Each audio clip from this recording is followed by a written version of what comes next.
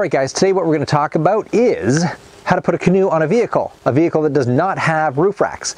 And specifically, the vehicle is a car. And not only is it a car, but it's a sports sedan G35, an Infiniti. Great looking car in its time, but it's showing its age. It's a 2008. But anyway, it still works for me. The problem is that the roof, front to back, even though it has a back seat, it's still a very short roof and it's kind of curved. So that creates a few challenges, but it's okay.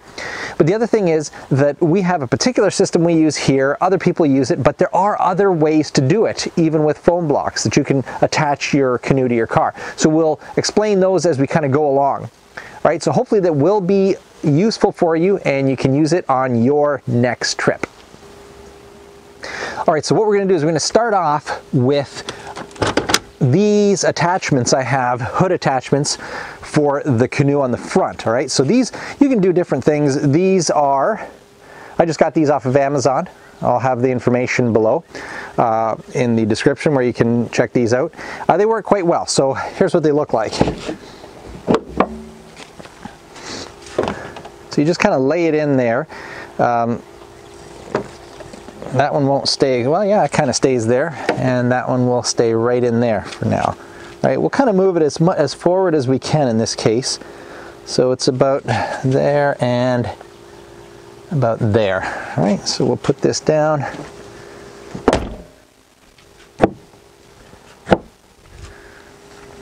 Okay, that is stage one done. Now, we've got to put the canoe on the car. Now I can do it myself, it's not a problem, but I'm going to get my wife to help me because two people just make it a lot easier. If you do it yourself, you kind of shimmy up to the side of it and then you got to kind of, you know, scooch it along. It's fine, there's no problem with it, but it's awkward and it's just harder, and this will be much more seamless. All right, so let's go.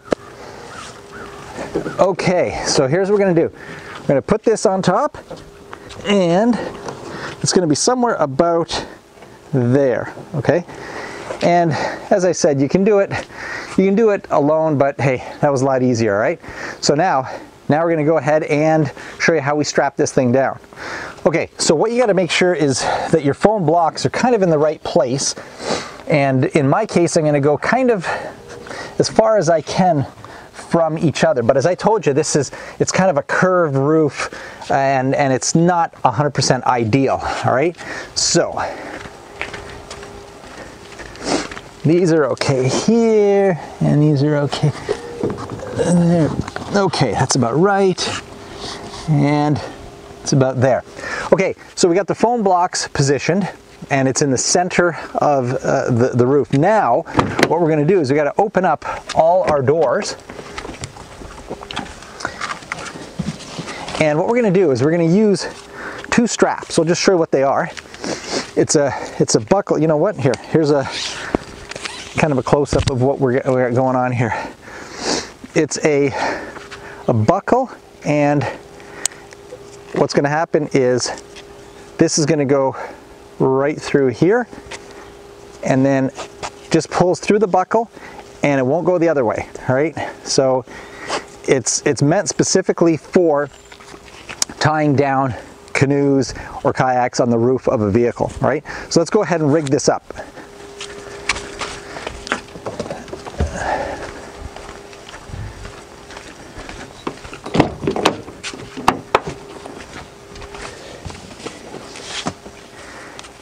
And so it just goes right through the back seat, and I'm going to throw the other one in.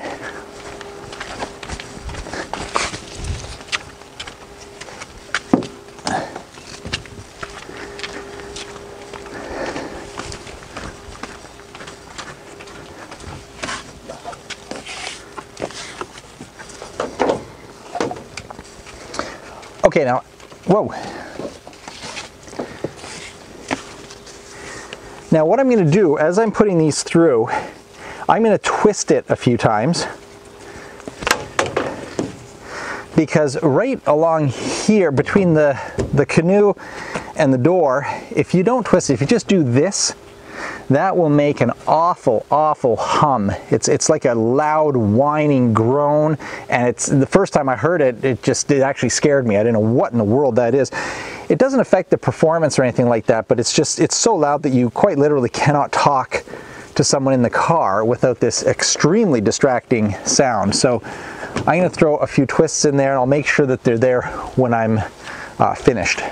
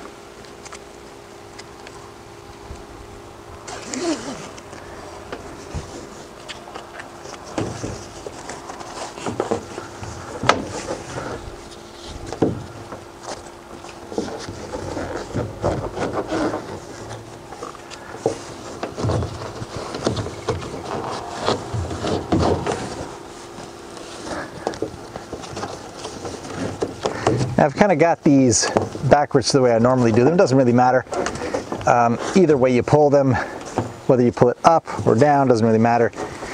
It will tighten very nicely. So let's see.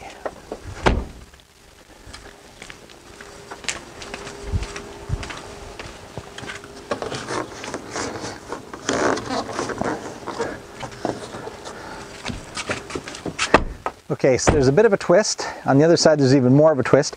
And now, so it still does move around a little bit.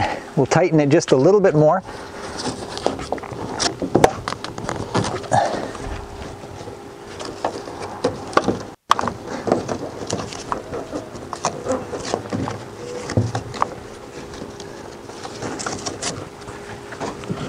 Okay, so now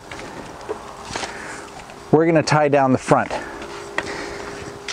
So what I'm going to do, I'm actually going to tie a clove hitch knot right here.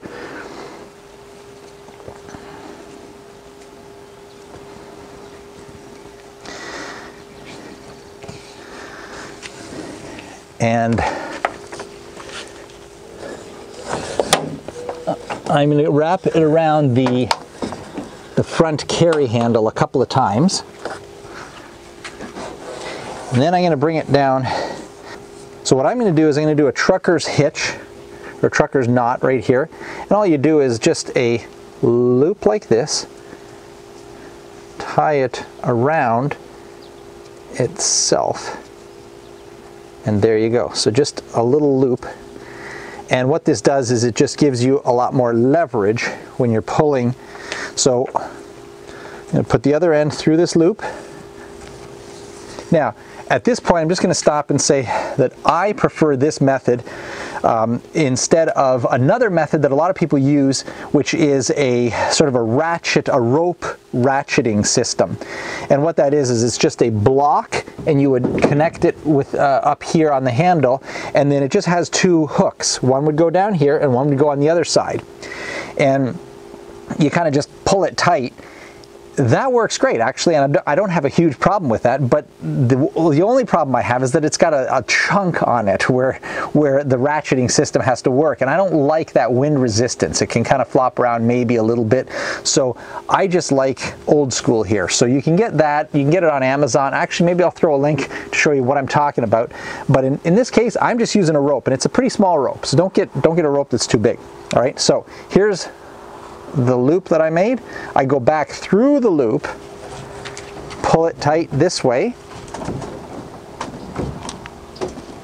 and then I would just do another clove hitch.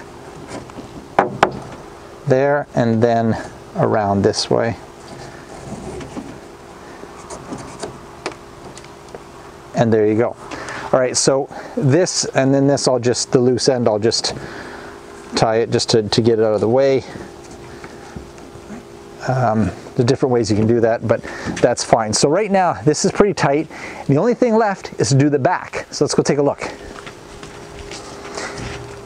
Okay, so what I've done here, I've already got this rope. It's a little bit big. It's just a piece of rope I had lying around. I did the loop, all right, the trucker's knot, and so I happen to have down here a loop, or a just sort of a loop down here that works just fine. I've been able to just put the rope through it. It's not centered exactly, but that's okay. So what I do now, pulling pretty tight, you go through that loop, again the trucker's hitch, and so now you can pull, and really it just gives you a lot more leverage. And again, just a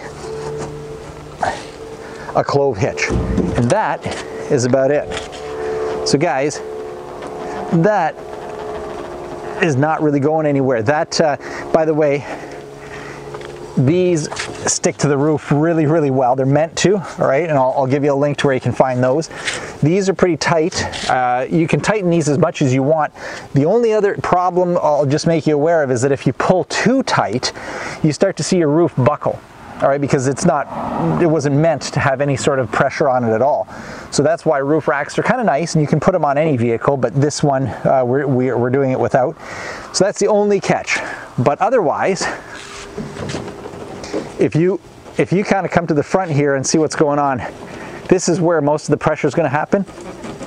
I can't move it from side to side very much. You can hear squeaking a little bit because if you look carefully, the gunnels are not like tightly attached to the blocks of foam. They're just there. You can see there's air space in there or whatever, but it's as tight as you really want. I know from experience. So it moves a little tiny bit, but that's just kind of normal. That it won't even move in wind, in heavy wind. So anyways, guys, that is kind of the gist of what we got going on here in terms of a canoe with 4 foam blocks on a slightly curved roof. And so what you need, the total of what you need is 4 foam blocks, 2 tie downs. You can use whatever you want, but I would suggest these straps, and they go right around into your car, and then you just shut the doors after them. They're kind of in the way of your head a little bit, but you know, whatever. Deal with it while you're on the canoe trip, right? And then 2 ropes, and the ropes are going to be about 4 to 5 feet long. You can go 6 feet if you want to. That might not be bad, just to kind of be on the safe side. On the back, probably a little bit shorter. You can get away with about 5 feet. On the front, that one's actually about 6 feet. It could be a tiny bit longer, but that's just I mean, it depends on what your vehicle is, right? So this worked for the sedan, and that's about it. We're ready to go. Hey, I hope you guys have learned something, and I hope you guys can use this on your next trip. All right, guys, so one other last thing that you might want to be aware of is the need for red flags. All right, you guys know what, generally you put this in the back of your vehicle when you got something that sticks out. It happens to be that in most cases, 3 feet out from the back of your vehicle, if something sticks out farther than 3 feet, you need a red flag.